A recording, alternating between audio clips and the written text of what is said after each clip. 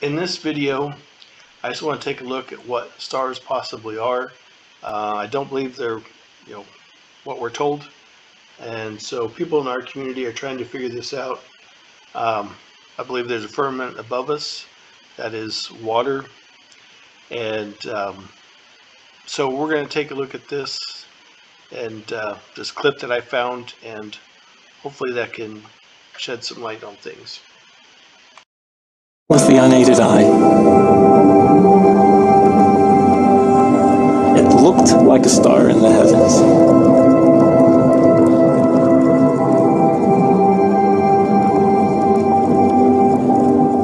Seth Putterman called it the star in a jar, a tiny spot of bright light contained in a flask of liquid.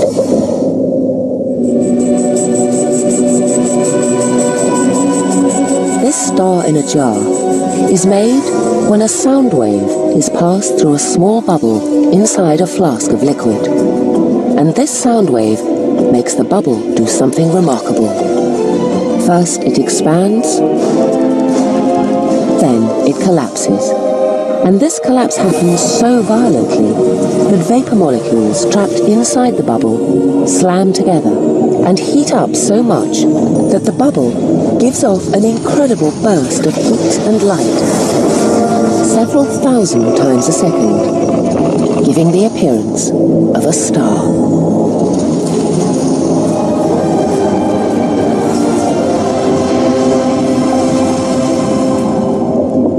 So what I believe stars are frequencies inside of water.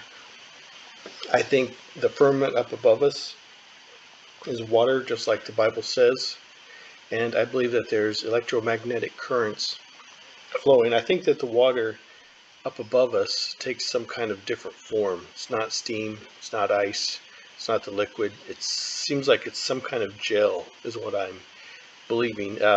Unfortunately, people in our community are trying to investigate this and find out these answers, but none of us have large budgets, and we're just doing this on our spare time as our hobby. And it stinks because our society, our masters, if you will, are trying to constantly derail us and take us down this path that we know just isn't true. So we're kind of left to our own to figure out what's going on. But I believe, when I used to believe that nature was atomic, particles banging into each other and all that nonsense, I now understand that everything's electric. But even when I thought things were atomic, you get down to the atomic level, and you get into neutrons, and you get into quarks. There, two up, one down, all that. And then you get into string theory. What is string theory? It's still vibrations. And so it's just a disturbance of nothingness. So when you look at an electric realm instead of atomic, you still get into things like the ether, and which I very much believe in. Nikola Tesla believed in it also. But you're looking at the voice of God, your disturbance of nothingness. And so these stars, I feel like, are frequencies that maybe when the firmament was forming, they were there and got trapped in their own current. They got frozen there, if you will. It's just a lot of neat ideas. But to think that they're 430,000 or 430 light years away, from the North Star and stuff. I mean, that's just ridiculous. You wouldn't be able to see it with your own eye. I did a video on the inverse light square, and you should check that out if you haven't. So in conclusion, I just wanted to make this video and say that I'm not sure what stars are, but saying that they're suns and planets and all this ridiculous things, miles away that you can't even imagine, and yet you can stand on your porch and see it with your naked eye. It just doesn't add up. But I think this clip that I played really brings to light, pun intended, a lot of things of what they possibly are, because there's a lot of frequencies. You have to remember, in the Bible, and God said this and God said that. God calls everything into existence. which is voice, which is frequency. So I think there's some connections there. Thanks for watching. Have a great day.